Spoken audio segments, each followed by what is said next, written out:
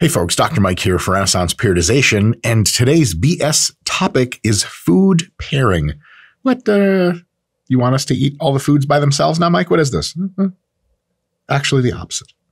So, food pairing is very common in religious circles. For example, if you are Muslim and you eat according to the rules that determine what is haram and halal, then halal has some things about what you can eat together and what you can't, and some things you can't eat at all. Almost identical, just kidding, very, very frighteningly similar rules to the Jewish religion. Kosher food has all kinds of stuff you're not supposed to pair. One food with the other. Milks and meats aren't supposed to pair, not supposed to happen at the same time. When Christians do Lent, there are some food pairings that are not allowed, and you're actually supposed to take a food group and take it away altogether and stuff like that. So it's very common in religious circles, but it actually has been seen in nutrition circles. For example, and this is not a religious video. I just want to point out that food pairing is a thing that exists in another realm that has nothing to do with nutrition, really, if you think about it. Here are some things that are actually advocated by people in the nutrition community, not to say qualified nutritionists, actually to say the very opposite. Unqualified nutritionists, or people that aren't nutritionists really, it's just people that say things, will say things like, proteins and carbs digest better by themselves than if you pair them.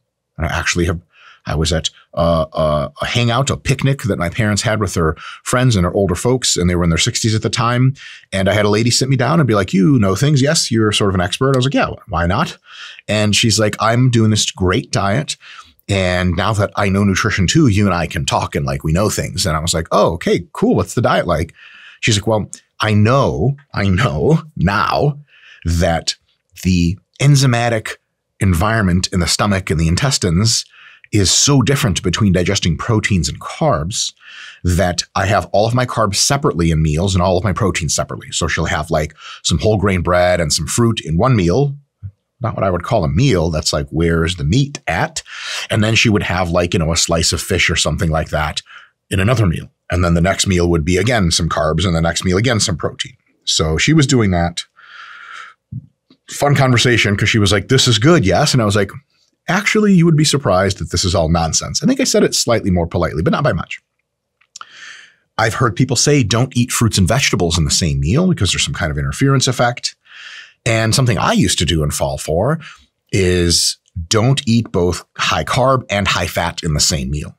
Because you see, the carbs, they raise the insulins, and the insulins, they're very bad. And they make you fat, but not if you don't eat fat. But if you eat fat with the high carbs, the insulin from the high carbs takes the fat and smashes it into your fat cells, and you become fat forever, and people make fun of you.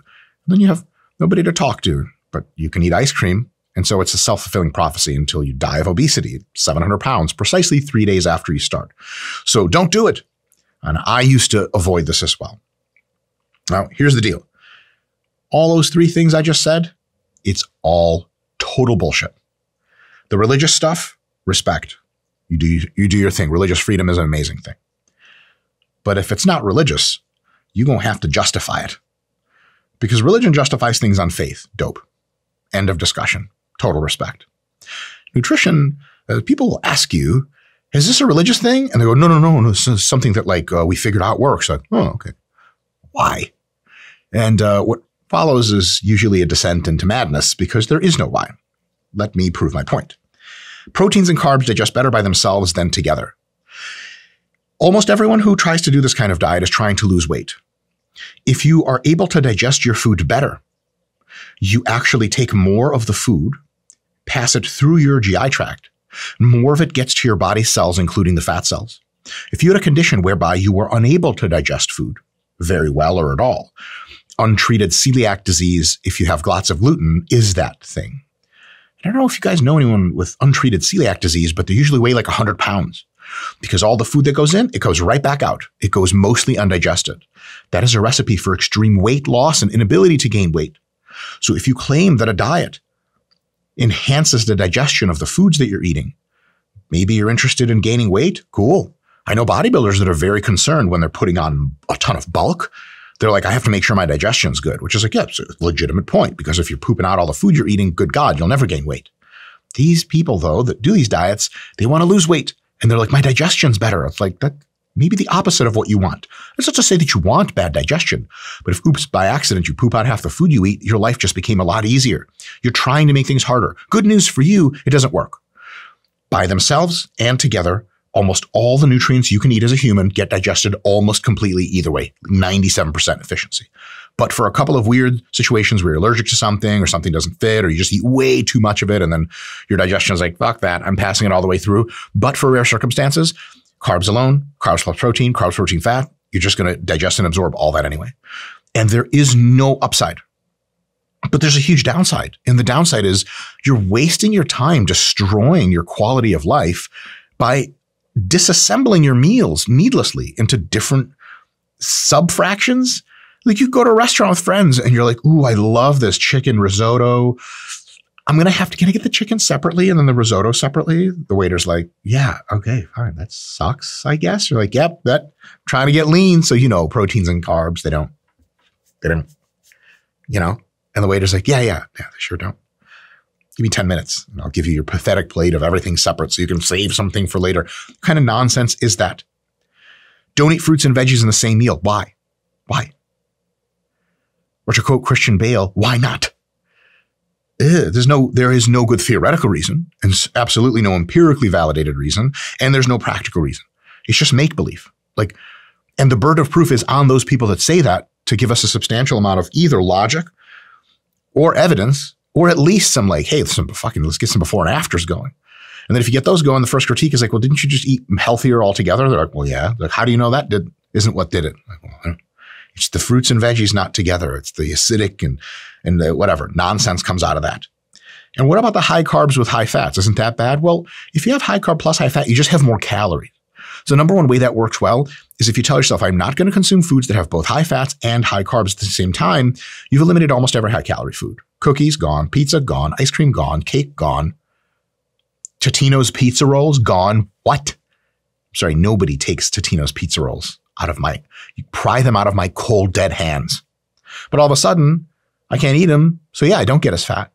But isn't there something molecularly, chemically, hormonally, a good fix there? No, because you get a lot of insulin secretion quite quickly if you eat exclusively a meal of carbs. Okay, insulin, yeah, lots of it. It will, if there's fat present, will cause that fat to be anabolized to some extent into fat cells.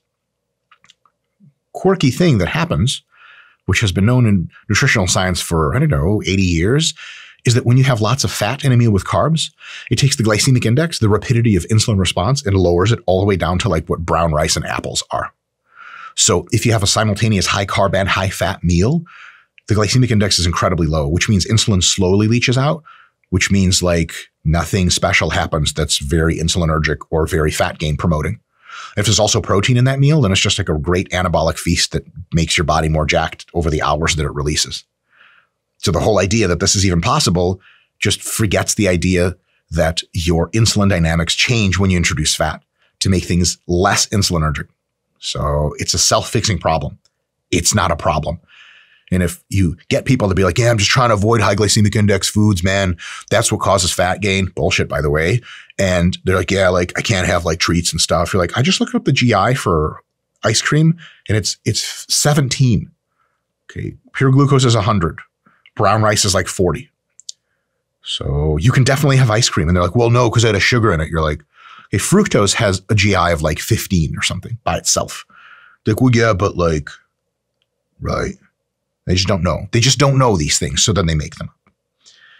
Let me tell you guys about the RP Hypertrophy app. With over 28 preset programs already in the app, you can choose to make your own, you can modify an existing program, or you can just run the programs exactly as they were written by me personally. This app programs everything for you. Exercises, weights, sets, reps, frequency, the whole thing. After every single workout on every single week, the app adjusts to your unique parameters with every single input.